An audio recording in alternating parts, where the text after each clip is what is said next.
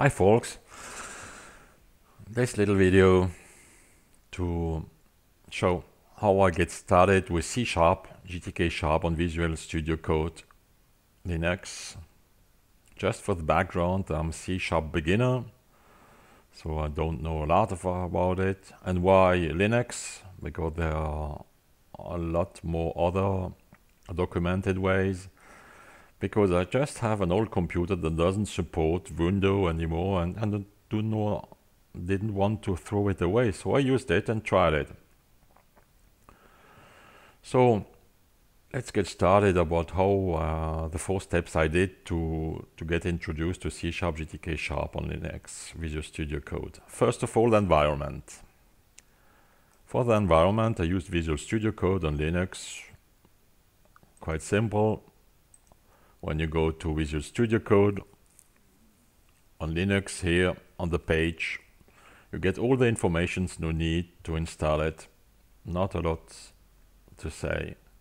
Just dig in, look, try to find what's the best for you. Second step, learn C Sharp. C Sharp is a very powerful tool. You have to get used to the vocabulary, methods, classes, etc. That's some stuff. You have to learn C Sharp. So you have to go and read and search and look for it. One step for me which was good is go to the Microsoft page on C Sharp. There's a lot of tutors here. Microsoft C Sharp is supported by Microsoft, so that's quite clear that they have a lot of interest to do very good tutors, but they were very well made. It was pleasant to look at them.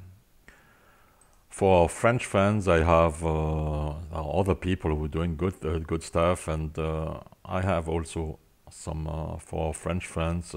Find this one from Jason Champagne. Nice name, Champagne, to work on C Sharp. And I can look at this and make the trials and make the examples on the row, like with Visual Studio Code, and you just do and work hard to get the right things done, and that's the way you will learn C Sharp. C Sharp is a very powerful tool, but nevertheless, for Windows, you have the WinForm, but I wanted to use an open source, which is GTK Sharp. The thing with GTK Sharp that you get not a lot of documentation, and you have I spent a lot of time trying to find the things that helped me the most. So just to save you some time, I will show you what I found which was very useful to me. The first step in GTK Sharp by Zcode. You can read it, very tutors of very nice examples, easy examples that work. That's not the case everywhere in the searched examples. Another one which was very useful is C Sharp, the examples that was written, but here take care, not all examples will work. Sometimes when this information didn't work out perfectly for me, I had to go back to the C Sharp Beginner's Guide for Mono. And the C Sharp Beginner's Guide for Mono, you get a lot of information, but you have to translate it into C Sharp to get the right things, but it helped me a lot. And to get my first GTK app, here I have used this video of a Frenchman here. That's why, because it helped me, but we will do it on the video, so it's easier for me. So I have an empty folder, EC GTK, I run in the terminal. If you don't get the terminal here, you have your new terminal, a new GTK app.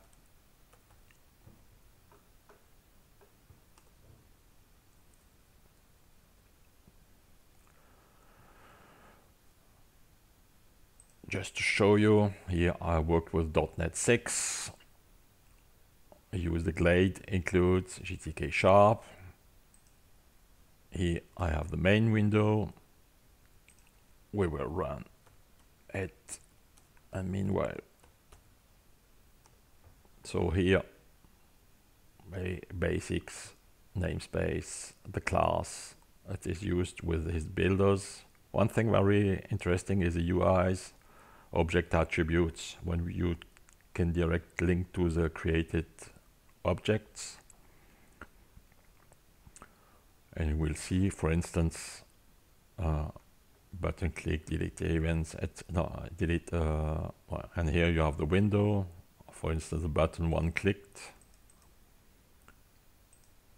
One thing which is very, very important is that the Glade builder builds the window items and the button items, but it instantiates you also these items, and that's gonna be very helpful.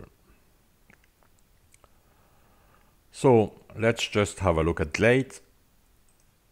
Glade builds you a window. So here's a window I have built with Glade. At the beginning, seems a little bit difficult, but you will see it's very easy to use. Yeah, it's like everything. You have to work a little bit on it, and you get used. You first create a top level window. For my case, I've used the GTK window. There are others. You could choose a message dialog. You will see GTK dialog. Play with it. You will see it's very easy. Once you get that window, you put in a container, several containers. In my case, I have used the GTK box. Here you see it. VBox because vertical box. It's very important to identify all those items, because these items are gonna be used in the coding. Look, orientation vertical, 3 items. You see here the items. First item, second item, scroll window. Third item, a new GTK box made out of two columns. One is the label, and the other one is the new GTK button box. And here you identify one of these buttons. Okay. That said, let's come to our application I have written with all those tools, because that was very interesting, but a lot of headaches when you do not get used to, and the thing didn't work as you want. So let's close the folder.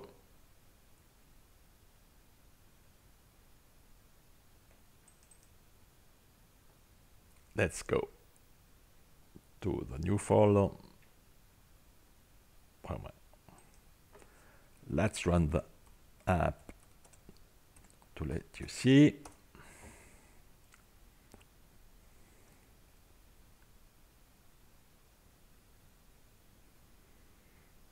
Okay, here you have a few actions, to-do actions. Okay, you can sort them out. You see I've put an AAA to be sure that it's gonna sort out. Here you have priorities, due time, realize time. Let's look, we get suppress these. We're gonna add one. Let's call it BBB to be easy to read, to see. Priority 2, 27th, you add it, okay, because it's unrealized, it's gonna do. You choose, or you choose priority, whatever. You can modify it to priority 1 for tomorrow. It's realized on the day today. Modify it so it goes to priority 1, new date. Again, you can suppress it. You can look at the actions which are non-realized and realized, and of course you can quit. Let's just have a look at the code. So the main window, ToDo window, call it ToDo window, or the building method using Glade, as we have seen before. The different events. Ajouter means add. In French, modifier means modify. It's easy. Supprimer is suppress, quit.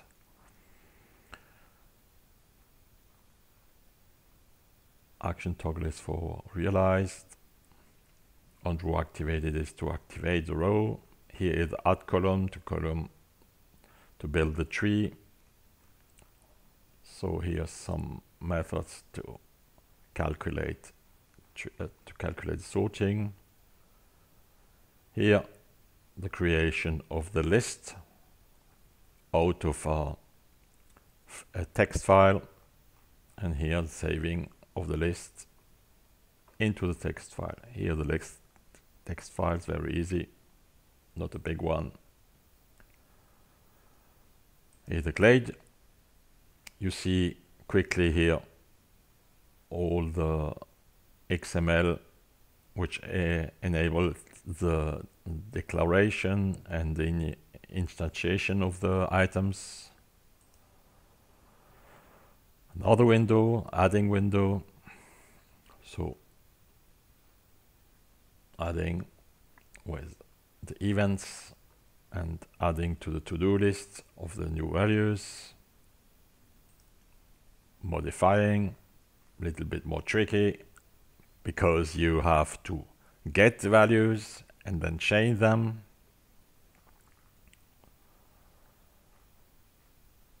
Here, modify clicked, you have the new values.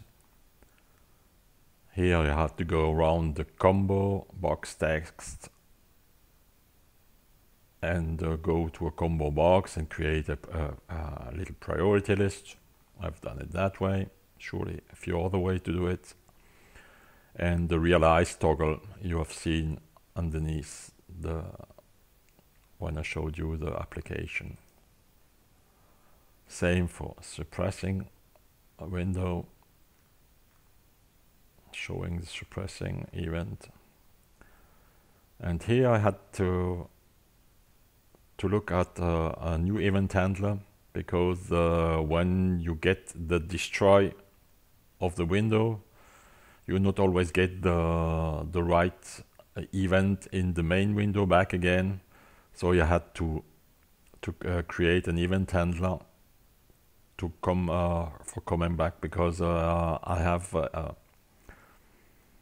have blocked the sensitivity of certain buttons in the main window, and when this window closes, I have to get back the sensitivity of the buttons.